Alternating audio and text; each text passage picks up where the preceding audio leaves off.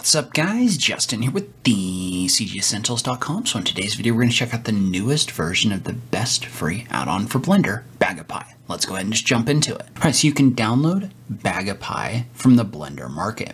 And a couple things to note about this. First off, the modifier itself is still free. As far as I know, it's planning on remaining free. And it's got a wonderful tool set of different things that you can do using geometry nodes. So it's got built-in tools for like creating stairs and fences, as well as different parametric presets, things like spiral stairs. And he's also added a number of new features inside of this new version. So you can download that for free. He's also got a huge asset library that contains a ton of plants and rocks and trees, just all sorts of really great stuff for filling things out inside of your model. So you can kind of see examples of what's contained inside of the asset library down below as well.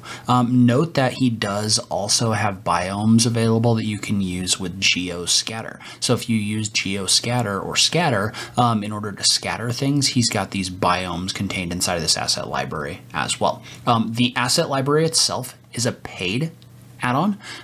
So if you want to get the assets as well as the modifier, you can just select the second option in here. Note that it's currently on sale as a part of the Blender market sale. So if you have been looking to pick this up, this could be a good time to do that. But let's take a look at some of the new features contained inside of this new version. All right, so first off, we've got a tool that allows us to select objects inside of our 3D viewport and then scatter them along a path using the draw function. So the way this works is you bring those into your viewport like this, and then you tap the J key to activate the BagaPie window, and there's an option in here for draw. And so whenever we select the option for draw, what that's going to do is that's going to allow us to select a path and then draw this, and this is going to create an array of objects along this path like this. So once you do that, you can go over into the BagaPie menu, which you can get by tapping the N letter on your keyboard, or the N key, and you can adjust things like the spacing between the different trees. You can adjust the random rotation as well as things like the scale. So if you want some of these to be smaller and some of these to be bigger, you can adjust the scale,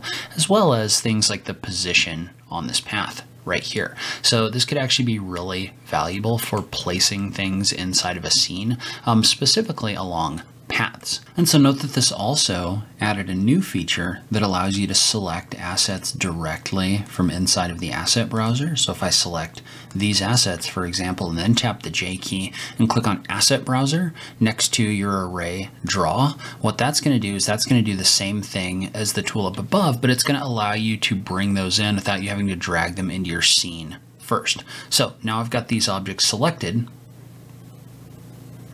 and it's going to drop me into draw mode. And I can come in here and I can draw like this. It's going to scatter those assets that we had selected along a new curve. So you don't have to bring those into your scene before dropping this in if you don't want to. And so note that he's also added the ability to do that using the scatter functions. So if I tap J in here, notice I have these same plants selected, but we can click on the option for Asset Browser, and it's going to use your selection and scatter those along the surface. Now this takes a second or two for this to go through and do this, but then you can go to the BagaPie modifier with that selected, and you can adjust things like your seed, things like your density, other things like that using this tool. So you can adjust the distance between these objects, that kind of thing as well. And so remember that this also uses this proxy function in order to keep your performance high.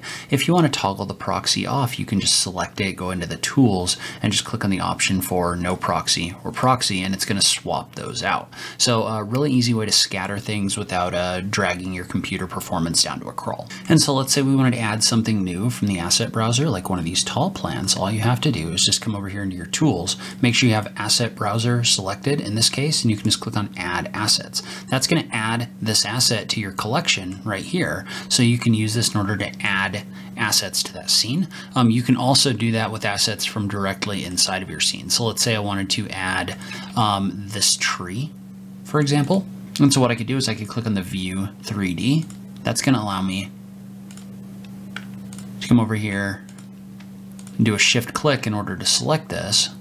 So then we can select this, and click on Add Assets, and it's going to add that selection to that collection as well. So now that's being scattered inside of your scene as well. So now you can add things from multiple different sources using this tool. So we've also got the ability now, by tapping the J key and going into the menu here, you can easily swap in proxies for your different assets. So if I wanted this bush, for example, to be a proxy, I could just click on the proxy button right here. And so if I want to toggle that back off, I can just select these, tap the J key, and we can check on the box for disable proxy, and that's going to swap this back off. So it's really easy to swap in and out proxy objects inside of Blender using this tool. So if you are interested in this asset collection, he has over 200 new assets contained inside of this new version, from plants to pots to other things like that. So if you are looking for some pretty high quality assets, this could be a pretty good place to go to get that as well. All right, so in my opinion, everyone should at least have the BagaPie modifier. It's free and it's super powerful. I will link to these in the notes down below. Leave a comment below. Let me know if you have any questions or comments about this new release. I just love having that conversation with you guys. As always, thank you so much for taking the time to watch this, and I'll catch you in the next video. Thanks, guys.